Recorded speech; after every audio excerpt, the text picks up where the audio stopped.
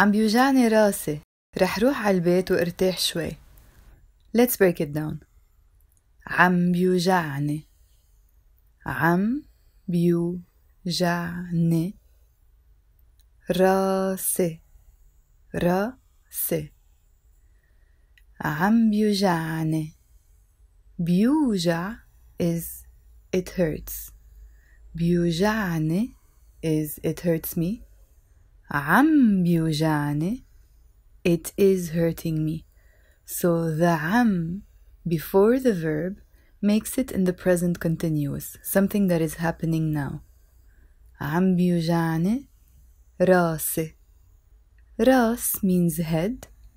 راسي my head.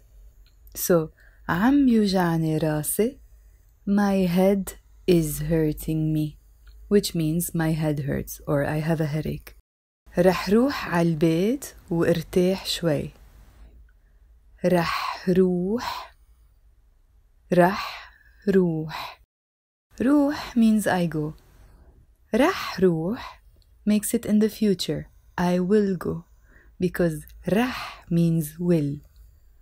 رح روح عالبيت. I will go home.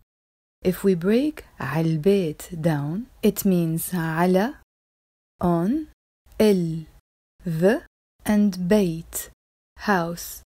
عالبيت, literally on the house, which means to the house. So when I say رح روح عالبيت, I'm actually saying I will go to the house, which means I will go home. رح روح عالبيت وارتاح شوي.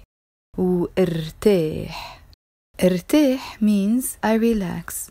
وارتاح and I relax. So رح روح عالبيت وارتاح means I will go home and relax. You notice here I didn't say رح روح عالبيت ورح ارتاح. It's possible to say, but no need because I already have a رح before the verb روح. In English we say the same. We say I will go home and relax rather than I will go home and I will relax. The same applies to Arabic. So رح روح عالبيت وارتاح شوي. شوي means a little.